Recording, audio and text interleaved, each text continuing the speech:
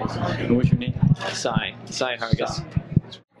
For the economy and jobs, you said on your website that, like, I forget the specific number, but a large number of jobs cannot be filled because of education. How do you plan to fill those jobs and improve the economy? Well, we've got to make education accessible for more young people. I mean, why did it get so expensive?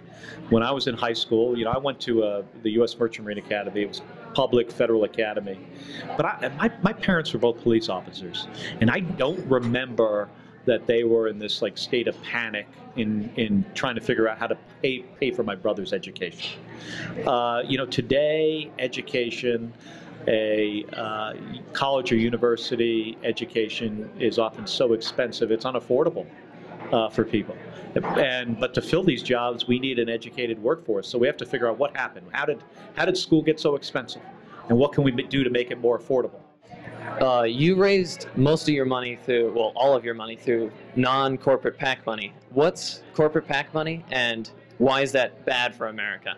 Well, that's a really good question. So campaigns are financed in a number of ways, congressional campaigns. And state laws are different, but under federal law, a congressional campaign can legally accept money from individuals and political action committees. And a corporate political action committee is a group that is set up to support the goals of the corporation.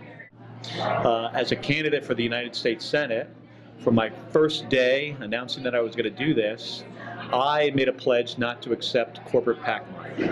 And the reason is that if you're accepting money from a corporate PAC, which is money really coming from the corporation, then you may, when you get to the United States Congress, feel somewhat beholden to that corporation. And it is, in my opinion, it is one of the biggest problems we have in trying to solve the issues that our country faces, is corporations financing campaigns. For the next question, what was the most surprising thing you found out when you got into space? I'd say the number one thing is the first time you look at Earth as a planet. So you're now in the vacuum of space, you're circling the planet at 17,500 miles an hour from hundreds of miles, and you see this big round ball just floating there. And there's no borders between countries. And you see a very thin atmosphere over the surface of our planet. So thin it's almost like a contact lens on an eyeball. And you realize how fragile this system that we all live in. And you also realize that we're all in this together. All 7.5 billion of us, we pretty much live on an island in our solar system. And people shouldn't be confused, there's no planet B for us out there. I mean, we're all not going to move someday. We're not going to terraform Mars and move to it.